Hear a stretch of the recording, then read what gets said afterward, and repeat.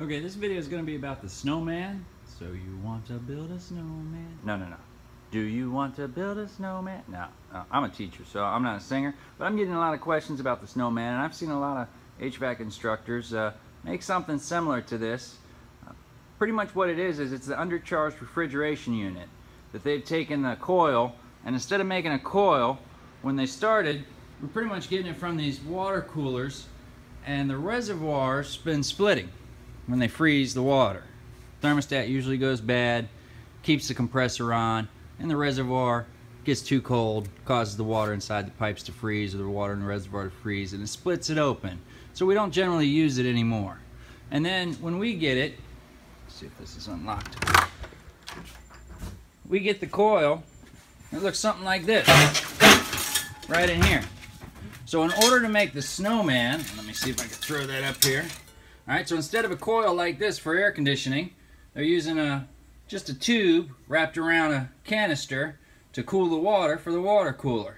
And if you wanted to change it over to a snowman, you need to figure out, you want to try and match the length of that tube with the pipe that you're using for the snowman. So you could use that using a formula, pi times radius square for the circumference, and then take it at measurement and figure out how much the length of copper tubing you need. So here's one that they've taken the parts and they've converted it where they just put the condenser and the compressor on one side, and then the metering device is actually for this one a cap tube. And we left that the exact length it was for the water cooler because we're matching really everything. Instead of it wrapped around the water reservoir, it's just open to air.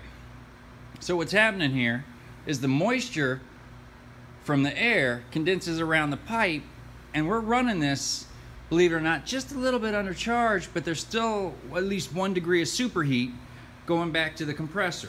And with the superheat, we guarantee that no liquid is going to slug that cylinder or flood back into the compressor.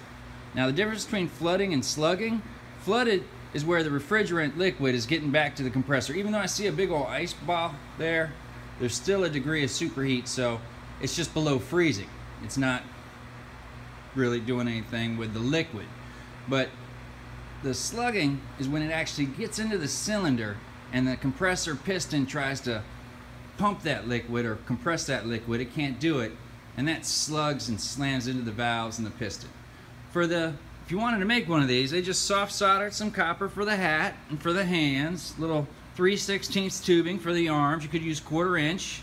They wrap up that with the nose, and then we take the pennies and they solder a little copper to the pennies. Now you have to use a penny that was made before 1982 because of the amount of copper. If you tried to do a zinc penny and use a torch against that, well, let's just try that out and see what happens. But don't touch it because it melts really quick. And then it can get liquidous.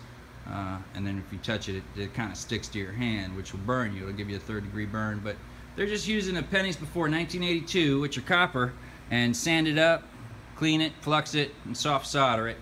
This kid here actually had so much weight with the snowman that he has to brace it again. He had it braced on the top, and now it needs to be re-braced. And we don't just do snowman. For the Skills USA contest, they've done the state of Virginia. I've had one student do a torch. We even did an American flag one year. I thought I had some of them back there, but I don't. So if you got any questions about the snowman, shoot me a comment. Or if you think it's a pretty cool little idea, people are like, you should patent this idea. But I've seen so many people do different things with it. For HVAC Excellence had one made up one time for one of their accreditation meetings when somebody was coming out to give the site survey. I've seen all kinds of different things with instructors, so I don't think you can. Plus, teachers really aren't in it for the money anyway. They're doing this stuff more for education, and you know. But if you have any questions about it, leave a comment, and I can hit you back. Thanks for watching all the videos.